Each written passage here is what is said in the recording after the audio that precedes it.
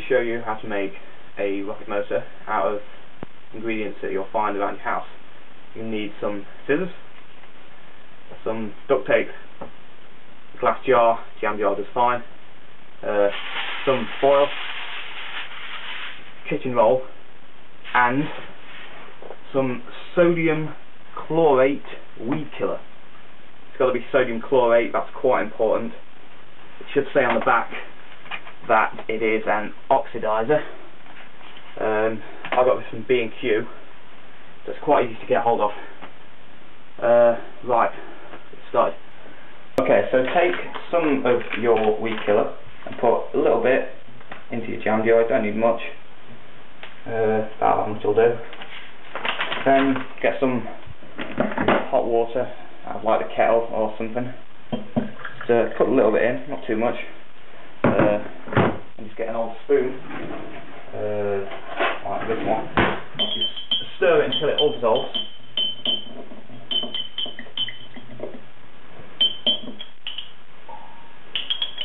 If it hasn't all dissolved like mine, just put a little bit more water in.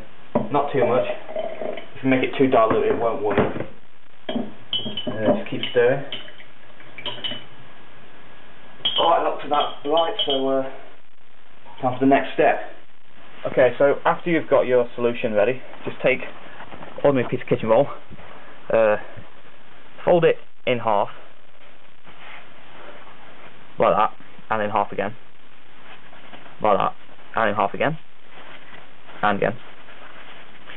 Then just put it into the water so it absorbs it. Now it will be hot because I've just got that out of the kettle. Find like an old pencil or something just to pull it back out again. Just make sure it's nice and soaked. Just pull it back out. Unfold it. And then just basically leave it to dry. You can hang it out on the washing line, or if you're impatient like I am, just use a hairdryer.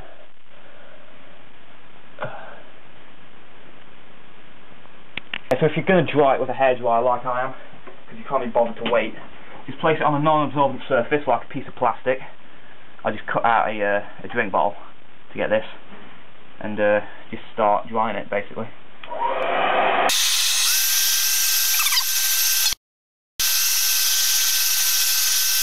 Right then, when it's dry it should feel quite rigid, it should be a bit stiffer than normal. Now take some scissors and just cut about in the middle, about 1 centimetre across and about 4 centimetres down, a little strip, so it looks like that. Yeah, and then just take it and fold these bits down so a little bit sticks out.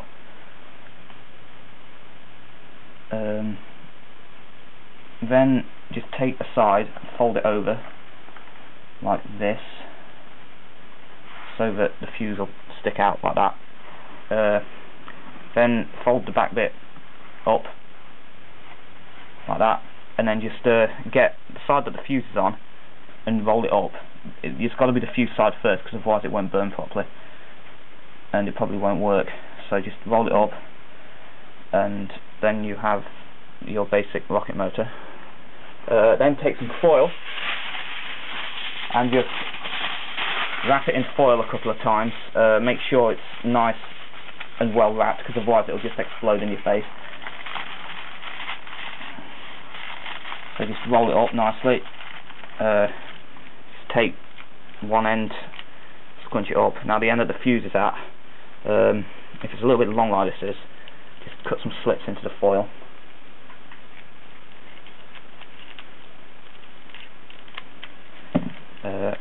Fold the foil down, get your fuse, twist it slightly so it goes nice and thin, so it should look sort of like that, and then just take your foil and just press it around the outside so you've got a nice thin nozzle where the smoke's going to come out of. You might want to wrap it more than once, because that'll make it a bit more secure and it'll be less likely to explode. So there you go, there's a basic rocket motor. The motor I'm going to use to demonstrate is only 1/4 of the size of the one I just made. This is so I can launch it nicely in my back garden without blowing anything up. All you need to do to light it is just light the fuse basically. Not much to it, so just going to show you what it does now.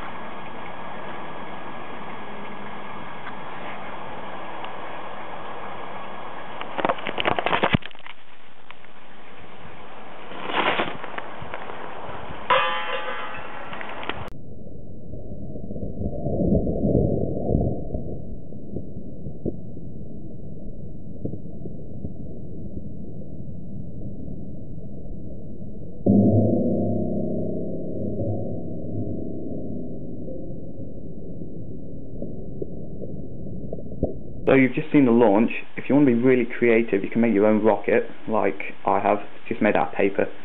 But if you've got a dog, it's best not to let him see the launch, because he'll try and eat the rocket like he's doing at the moment.